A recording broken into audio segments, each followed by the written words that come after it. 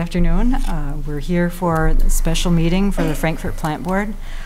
I'm Anna Marie Pavlik-Rosen, Chair of the Frankfort Plant Board. To my right I have Walt Baldwin, Vice Chair, Don Hale, Member, Ralph Ledwig, Member, and Steve Mason, Member.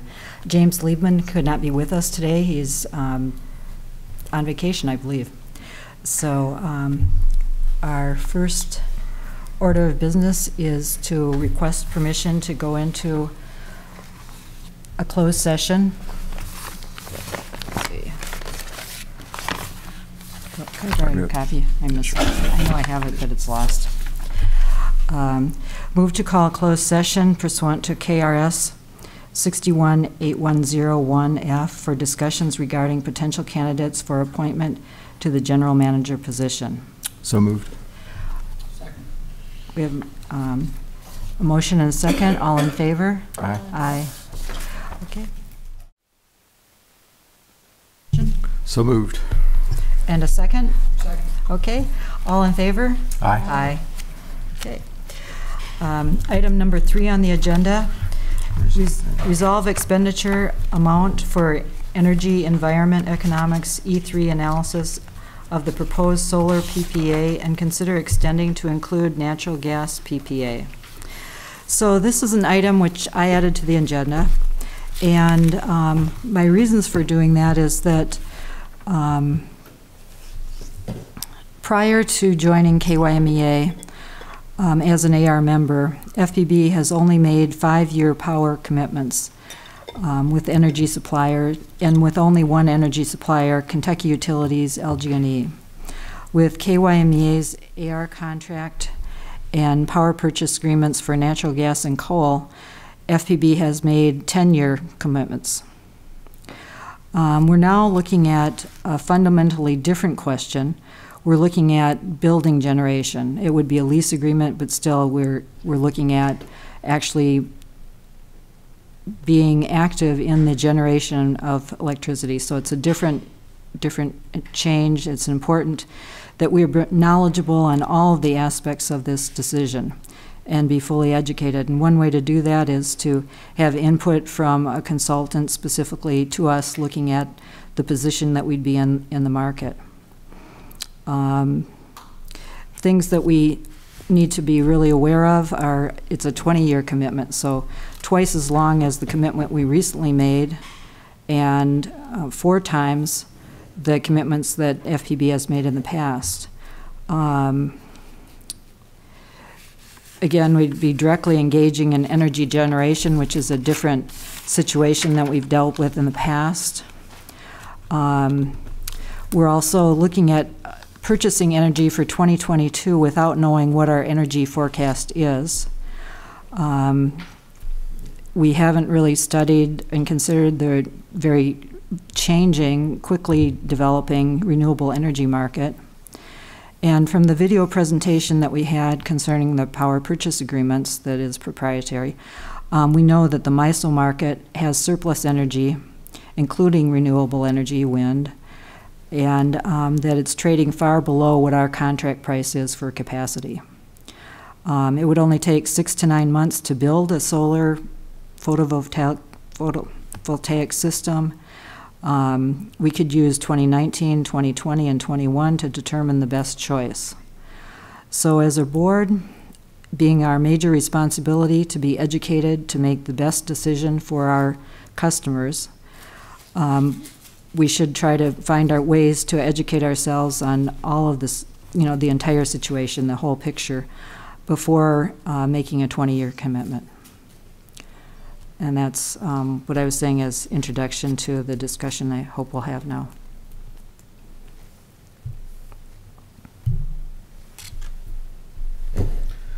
Like I said, I had a few things to that point. The other thing to keep in mind about, the 20-year commitment is that's not just a 20-year commitment to the solar PPA. We've also got a natural gas commitment coming down the road that's going to be another 15 years.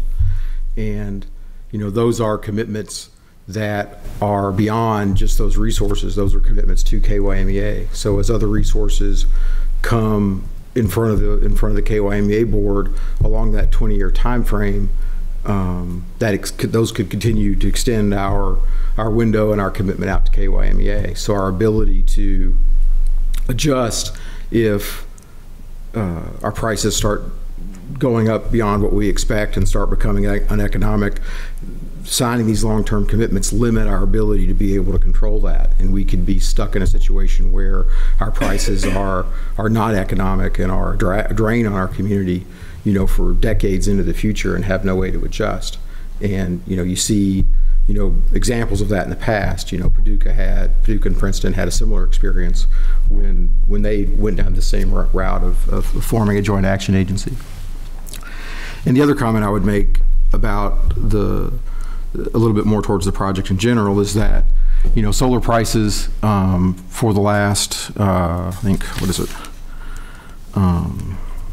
from 2010 to 2016 declined 15% every year. So we're signing up, right now, potentially for a piece of construction that won't be available until 2022, and all the projections are that those solar costs will continue to go down year over year. So we're locking in, by starting so early, by starting 3 years early, we're locking in higher costs for construction, which turn into higher costs for us once we get to the point of actually utilizing the power. And a few other numbers I would throw out that are a little one-sided is, some of the recent PPAs that have been signed. There was recently, this last June, there was a 30 megawatt PPA signed for $24.90 per megawatt hour. And that will be online in 2020. So they signed it in June, it'll be online in 2020, and they're paying $24.90 for that. Who's they? It's being constructed by Arizona Solar. I assume it's just in their market there. I'd have to go look. And then there's another one. There's another one being constructed by Orgus Energy, and that one will be on. I don't have the pricing for that one, but that one will be online December 31st, 2020. And then there's also another set of requests that came from Xcel Energy in Colorado, and their costs associated with those were $23 per megawatt hour through $27 per megawatt hour.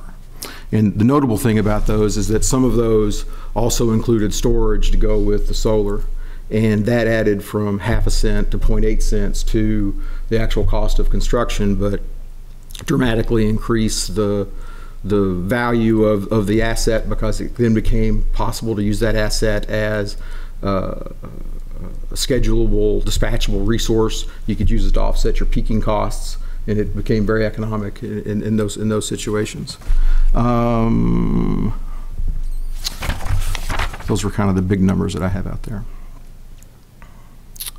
And then there's one other that closed last month that was $23.76 per megawatt hour, and another for Central Arizona that just closed 2 days ago that was $24.99 per megawatt hour. So I know those seem a lot one-sided because we can't talk about the cost of our solar, but for folks that have seen that PPA, it gives you some sense of what's out there on the market and what those time scales are and what those commitments are. Another important thing I think to keep in mind about the PPA we've got in front of us is that we've got a 20-year deal in front of us. The life expectancy of those assets are beyond 25 years. The warranty for the asset is 25 years. So there's at least 5 to 10 years of additional utility coming out of that plant that we're paying to build through our lease payments. And we may not necessarily, the way it's structured now, be able to benefit from that lower cost availability of power post that 20-year time frame. So all of that kind of comes together with the idea that I really think it's important that we have somebody that can put all this together for us in a package that has deep understanding in the industry and can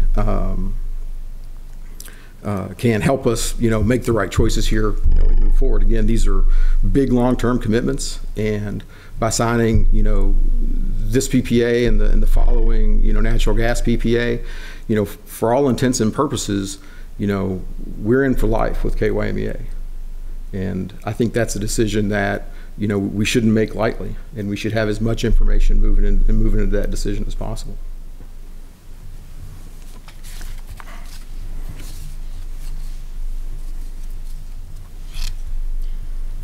So the question at this point is, do we want to spend $9,000 on a full study of the solar power purchase agreement that will affect us for 20 years into the future, starting in 2022?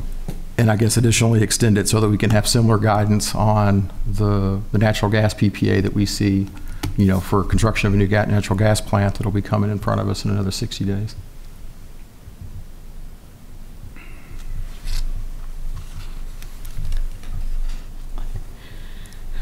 You know, when you criticize the 20-year contract, 20-year contracts are industry standard in solar because of the investment that is made.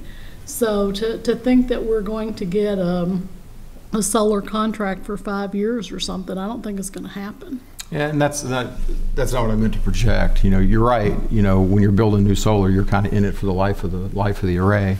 But this is a little different. You know, we're not. You know, and that's actually an interesting point. You know, if you look at, you know, the two folks participating in this PPA, you've got Owensboro Municipal Utility, who is participating directly with the solar owner, and so that gives them no long-term commitment to KYMEA. So they're only committing to this particular asset. And additionally, the asset is cheaper for them because they don't have the additional overhead of KYMEA in there. Whereas we, by signing up for this 20-year term, we're not only committing to this resource, but we're opening ourselves up for commitments to other resources that come along after, such as the natural gas PPA that will be in front of us in 60 days. So the discussion is less about whether or not you're going to get a 5-year PPA or 10-year PPA or not. You're going to get PPAs that are going to be 20 or 25 years, one of the two. The bigger question here is bigger questions here are those the most economic resources we could be pursuing? Are there other things we could be pursuing? Is there solar plus storage that's potentially more economic and of higher value to the agency as a whole and to Frankfort Plant Board? And how much does this extend our risk to the agency moving forward? And don't you think that KYMEA has asked those questions? You know, KYMEA wants to be successful. They want to be able to give the municipalities the lowest prices for energy that they possibly can. Because if they don't, then we're not being successful as far as getting better rates than what KU did. So I would think that KYMEA would have asked those questions. They would have explored the possibilities that you're talking about, and they came to this decision. Well, I think that KYMEA's position on it is different than ours. I think, you know, KYMEA's responsibility or goal, I would expect, and I probably shouldn't even speak to KYMEA, but you know, our goal is to make sure we're minimizing rates. You know, where we are now, you know, I think our sole goal shouldn't be, you know, being comfortable that we're cheaper than KU, because as we know, there's a lot more value to be had out there beyond, you know, where KU is. You know, as we learned last November and was refreshed just these last couple of weeks, you know, the LG&E KU costs are here and KYMEA costs are here, and the market cost is down here. So there's a lot of value that we left on the table with the resources that we have, and we left value on the table with the selection of resources that were presented to us in KYMEA, and we left even greater value on the table with not looking outside of that limited resource set that we looked at in the beginning. And all of that translates into tens of millions of dollars in excess costs that you know, our customers are going to be paying. But when we're looking at the cost of solar, are we, you know, you talk about the cost going down, but we know that the president has put a tariff on solar panels, which is making the cost of, going to make the cost of solar more expensive. So the tax credit that is being offered right now is being reduced, so that's going to make the cost of solar more expensive. So if we're looking at delaying having renewable energy in the form of solar as part of our portfolio and waiting until 2022 or sometime down the road to do that, from the current environment, I don't think we can necessarily say that it's going to be cheaper because of federal policies. Well, there's multiple things there. One, you know, the ITC is certainly a consideration there.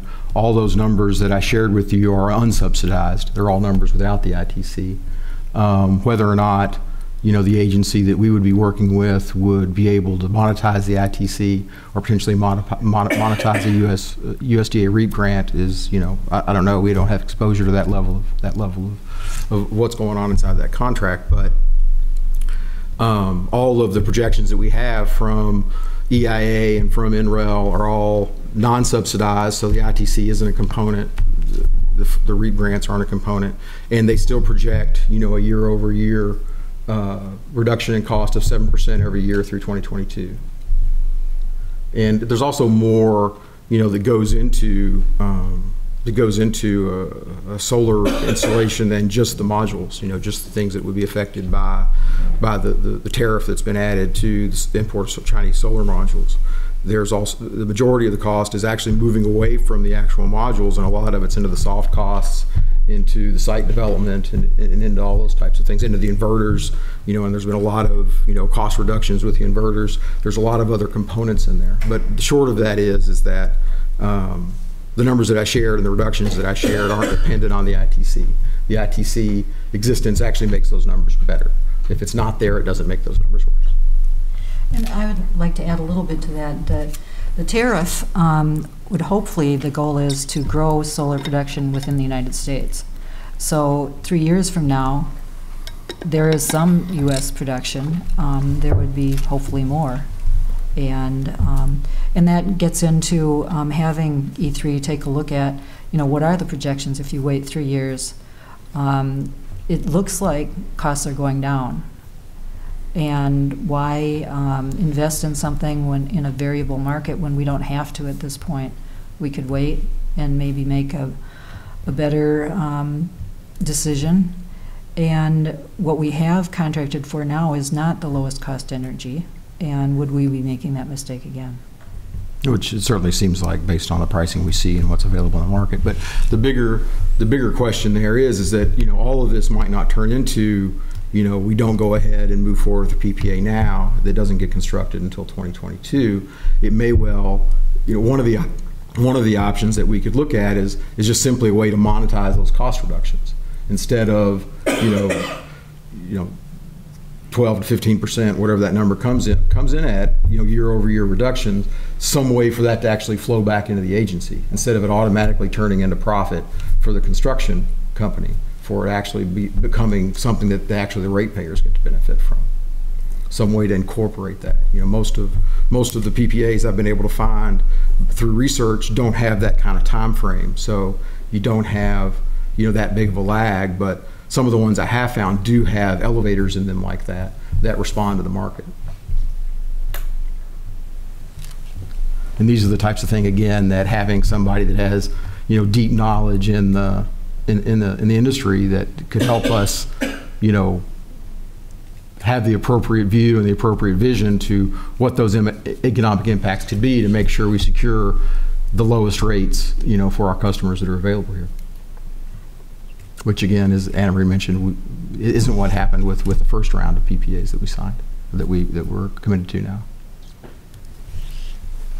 So, Steve, you had made our last motion on how to have a review done by E3. Do you have any further thoughts on that?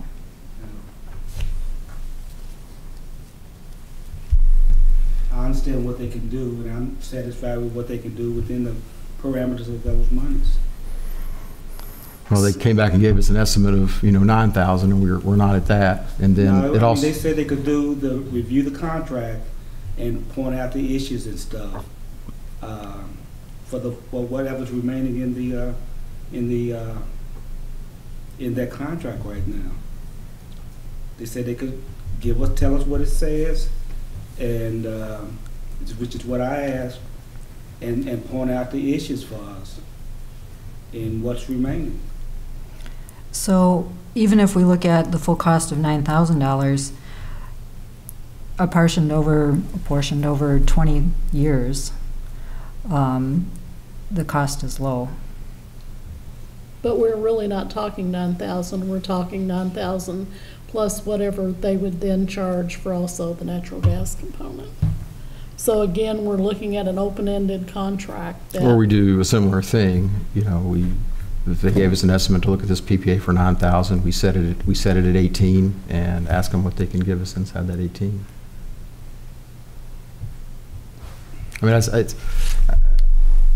I don't see how we don't, you know, go into this knowing as much as we can. I mean, the hundreds of millions of dollars that are on the line here. How do we make the best decision for our ratepayers, our customers? It's by gathering information that covers the subject. If you all had attended the KYMEA meetings, you might have had some of your questions answered because they were there, they answered them, they explained what was going on. Well, I've been with this process for 3 years now, and there's been a lot of back and forth. And I know that you're new to it and you've only been here a few months, but there's been a lot of back and forth and a lot of information that's gone back and forth, and a lot of and Seems you know like what everything E3 says you love.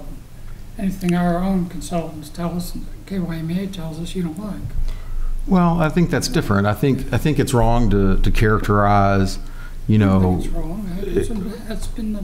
Well, from my perspective, it is. I mean, you're assigning a motive on me, and so I think I can say it's wrong if that's not my motive. You know, I think it's different. You know, if you bought a house, you know, you would do an inspection and you would understand what you're going into, and you know, that's not, you know, something negative towards the person you're buying the house from. That's not something, you know, negative about the house. It's just prudent. You know, you're making. I have confidence in KYMEA and our energy consultants. Right. Over these decades, I've got confidence in them. Right, but we know. I don't have any confidence in the San Francisco outfit. Well, and how many house inspectors are you going to have inspect your house? You know, well, you have the first inspector do it, and you don't like what they said, and so you have another inspector do it. Well, we've only had one. We had E3 look at it. Well, and then we had Reed Smith look at it. We had Reed Smith take a different view on it to tell us how to maybe move forward with that. But you know, to get, you know, out of the politics and the revisionist history some, you know, we had, you know, E3 look at it, and you know, that was, you know, frankly, at the completion of that exercise, you know, KYMEA, I believe staff and certainly the board were all in one of the best places we've been with KYMEA through this whole process. You know, last June, you know, there was a lot of positive comments that came out of the E3 study of KYMEA. There were still a lot of long-term concerns, and there were some cost concerns. Unfortunately, that didn't go in a positive direction, but you know, that wasn't, you know, it certainly wasn't, you know, an assault on KYMEA. It's you know, here are the concerns, and you know, as far as not having any confidence in E3, you know, which part don't we agree with, right? I mean, you know, they pointed out that we bought too much capacity. KYMEA agrees we bought too much capacity. They pointed out that we spent too much money on the electricity we bought. KYMEA agrees they didn't pick the lowest cost power supply.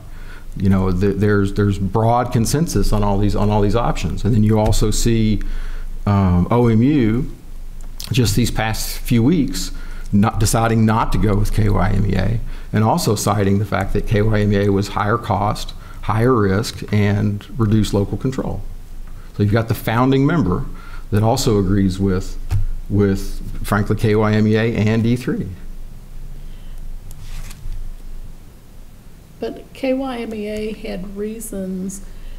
They were looking at more than just price when they chose the power purchase agreements. They were also looking at reliability and some other issues solely other than just price.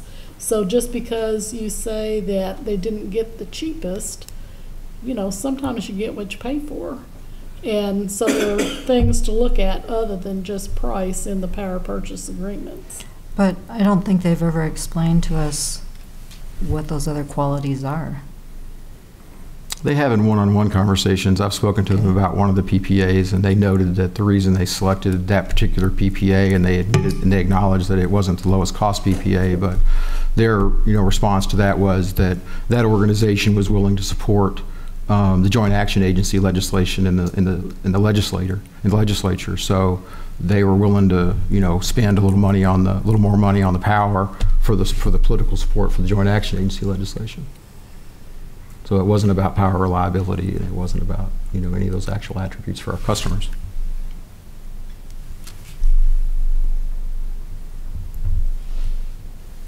Since I didn't have the conversation, I have no comment on that. But regardless of all of that, these are long, we're making decisions here that are going to affect our ratepayers for decades and decades and decades to come, long after we're gone.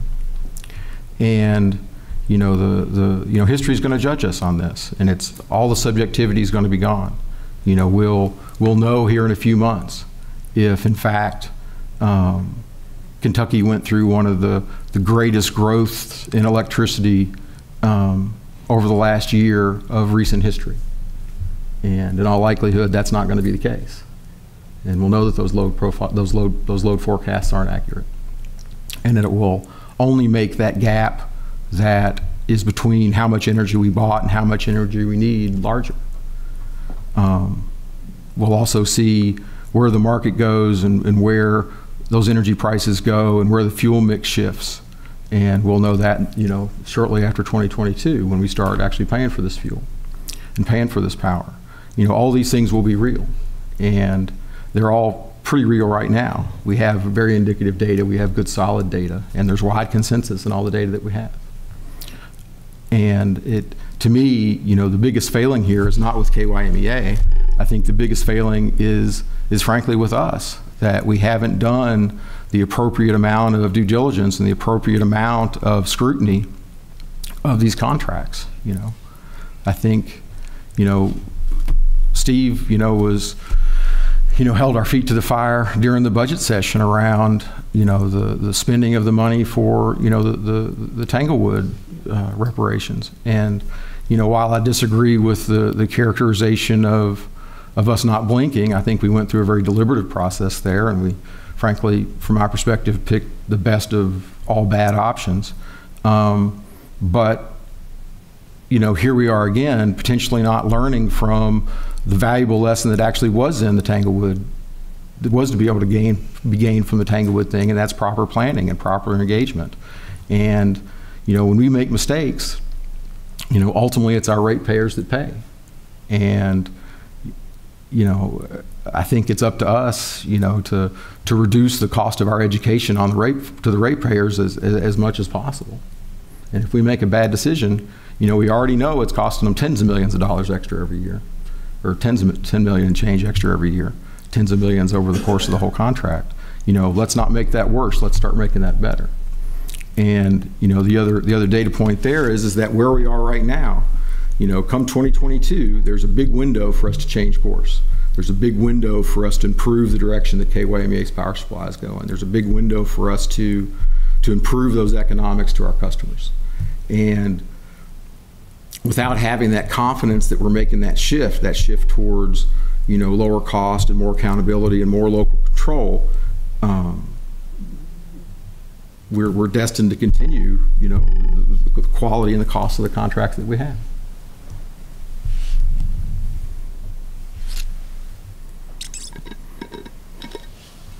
So I guess to close, I think it's really important that we get, some independent, reliable industry expertise to guide us through making these really critical, very, very long-term, decisions for our ratepayers. Did you all see the cartoon in the newspaper last week? Had a couple of archaeologists in the future looking back on our time, trying to figure out what went wrong and what killed us all off. they concluded that it was overpopulation of consultants.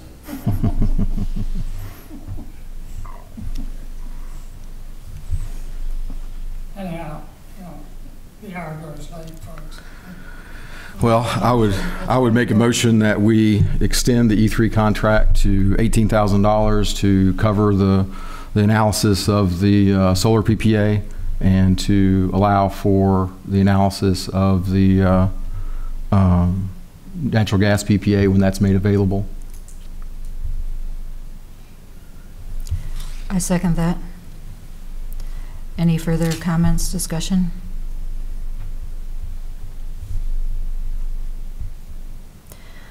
I feel strongly that we should gather all the information we need in order to make this decision. That is our, and it's a decision from our perspective versus KYMEA's perspective. I see those as two different goals, two different set of guidelines, and that to not have the information to be able to make a decision that affects us for decades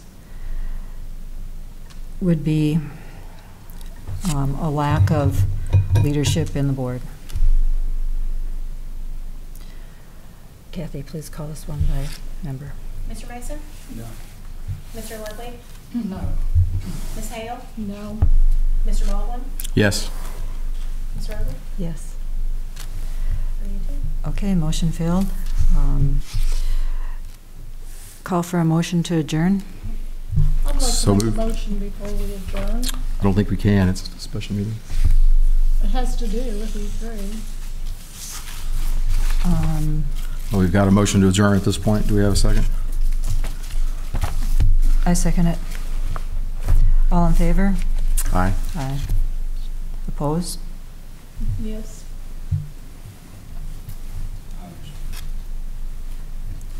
Okay. The meeting is adjourned. No, the meeting's not. Well, did you vote yes or no? Oh, okay. Did the motion to adjourn pass or not? I voted in favor. 2 and 2, and I don't have a vote from Mr. Mason. I'll vote with them to see what they have to say. Okay. Okay, so we're not closed. Go ahead. Well, so what stands with the E3 contract is that they will do what they can do for the $4,000 that has been said. So I would like to make the motion that once that is done, that the contract with E3 is closed. 4,000. I think that. It's already on the, we've already done that, yeah. Is that already done? It is done. Okay, Yeah. then I'll withdraw the motion then. Then I'll make the motion that we adjourn. A second? Okay, we have a motion and a second. That was Steve. We didn't catch that. To adjourn, all in favor? Aye. Aye. Thank you.